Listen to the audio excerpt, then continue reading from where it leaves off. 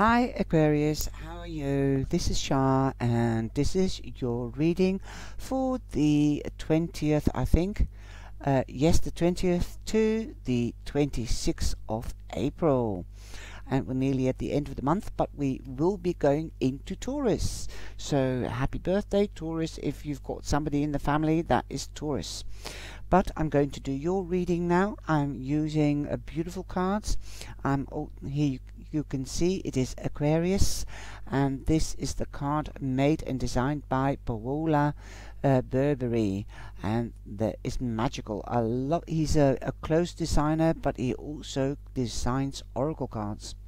My cat cards are also by him, and sorry about my cat jumping up, but I'm also using the Archangel Power Tarot deck underneath the Lenormand. So I've got the clarification cards are the Lenormand, and I'm Monday, Wednesday, Friday, Saturday and Sunday, and I'm using the bottom of the decks. I'm using the Angel Romance deck and the color cards by Iga Singal and the Archangel Tarot deck. So let's get started, Aquarius, and I hope you will have a beautiful week. You have the Queen of Pentacles, and that is Queen of Ariel. Now, if you follow me regularly, then you know that the Queen of Coins is the Mother Earth. She also represents Mother Earth, and she also represents the star sign Virgo. But don't exclude Taurus or Capricorn, because they are earth signs as well, my darling.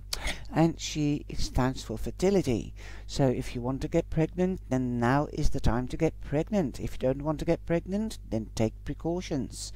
And she also represents birth from a child or birth of a new project.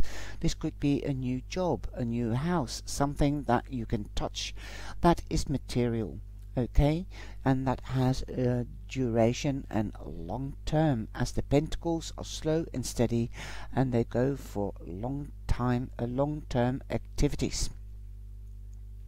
So the Queen of Pentacles and the Queen of Ariel also means and stands for growth, as she's got the green fingers. Look at all the plants around her. Isn't it beautiful?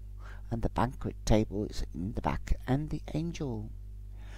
And also she's got green fingers, so she nurtures everything, all the seeds that she puts into the ground, and she lets it grow and love and warmth, and she protects it and guards it against the birds and the beetles and the insects, and so it can grow.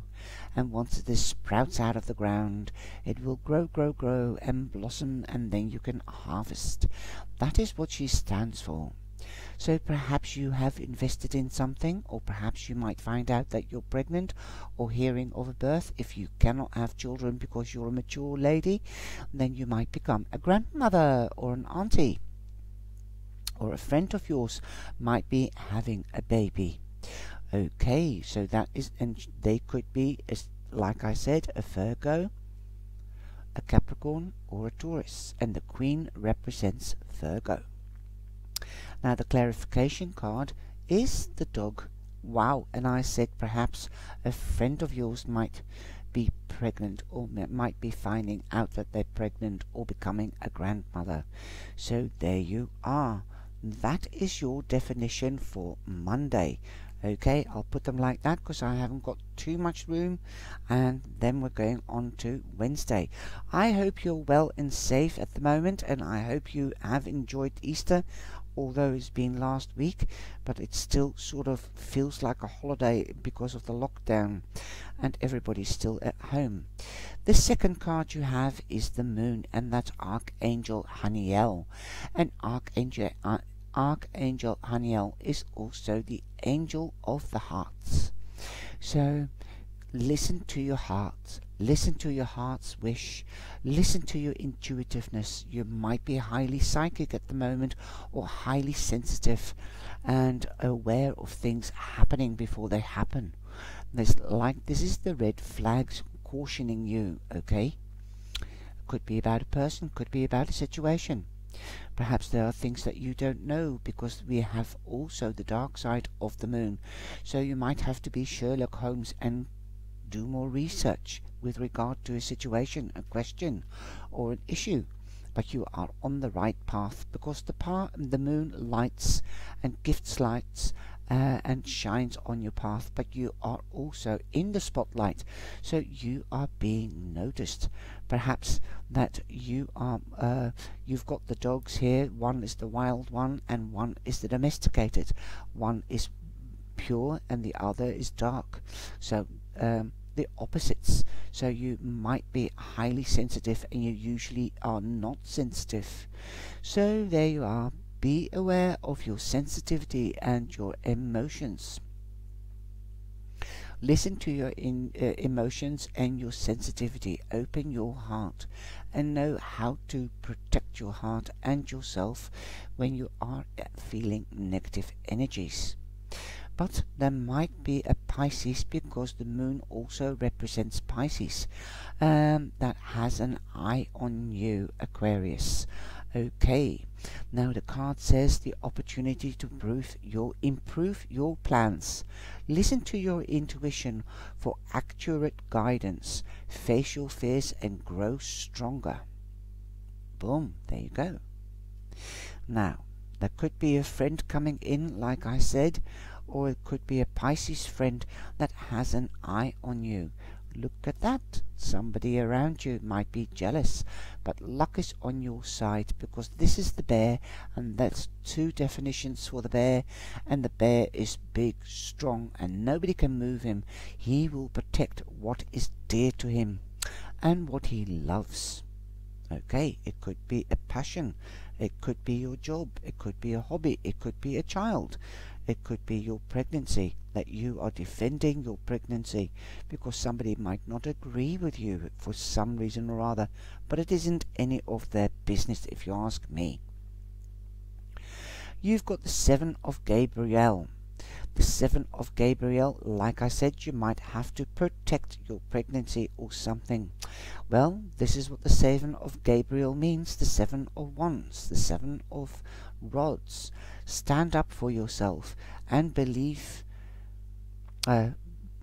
Stand up for what you believe in. Have confidence. Claim personal power. Well, the bear certainly does that.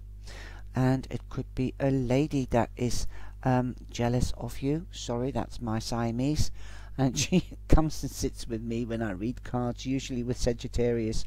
There could be a lady friend of yours that could be jealous. So be forewarned. The moon is also mysterious, mystery. So perhaps you're not aware of somebody that's being jealous, but you feel the need to protect yourself and what you love. That's two confirmations of the same thing.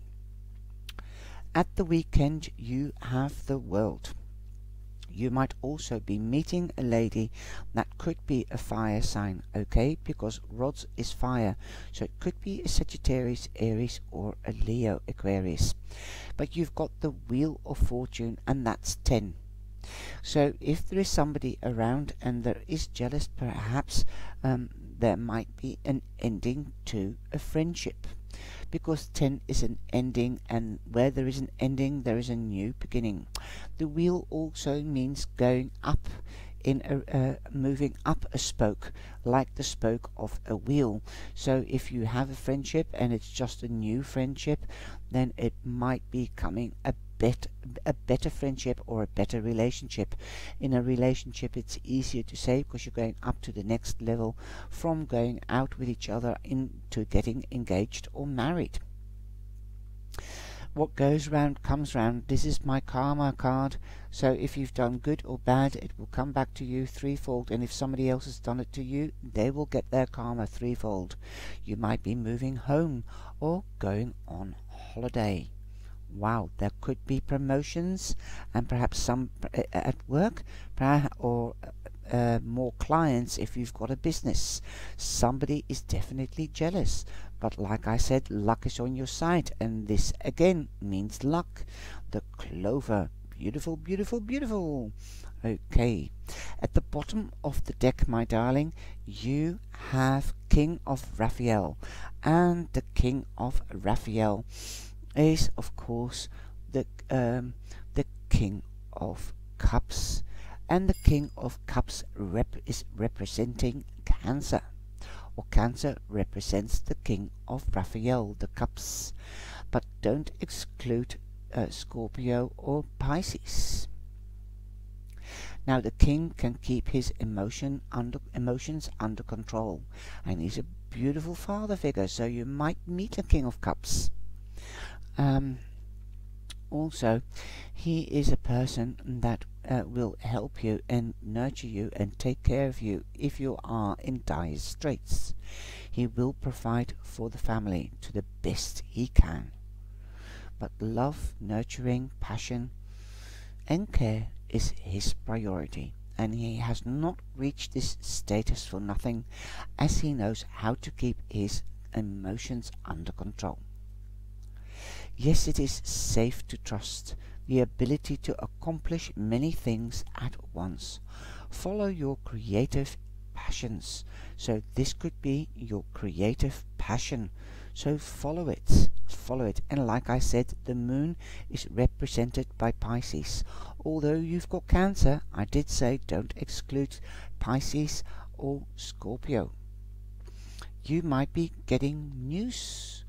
Definitely news. This could be official news. Okay, you might be getting married because you've got the Wheel of Fortune. So this could be official documents. Boom. That is the overall energy for the reading. Now, you've got, from the romance cards, you've got religious factors. Yes, your love life is influenced by your religious upbringing or spiritual paths. Well, this is a spiritual card, as the moon is represented by Pisces, and the water signs are very spiritual and highly sensitive and intuitive. So perhaps you believe in the spiritual path, could be a religion, or the alternative, the paranormal, and they might not. So that's why you might be protecting